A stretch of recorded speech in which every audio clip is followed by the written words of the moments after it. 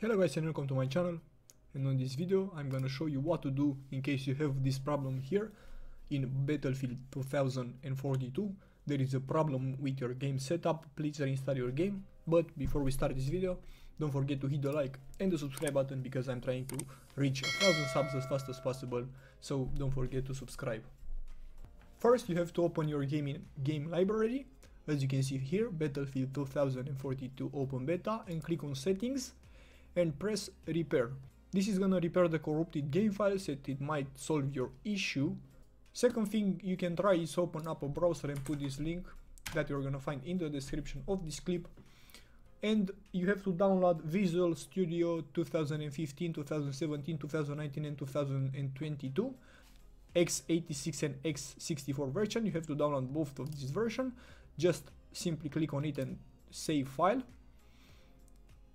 on both of them, and as you can see they are downloaded. Press run on both of them, press I agree and then install, and then yes, and the x86 one, run, I agree and install, and yes. Setup successful, close, setup successful once again and close. And you can try once again to open up your game. In case that didn't work also, a couple of players have fixed this issue by opening first the game called Apex Legends.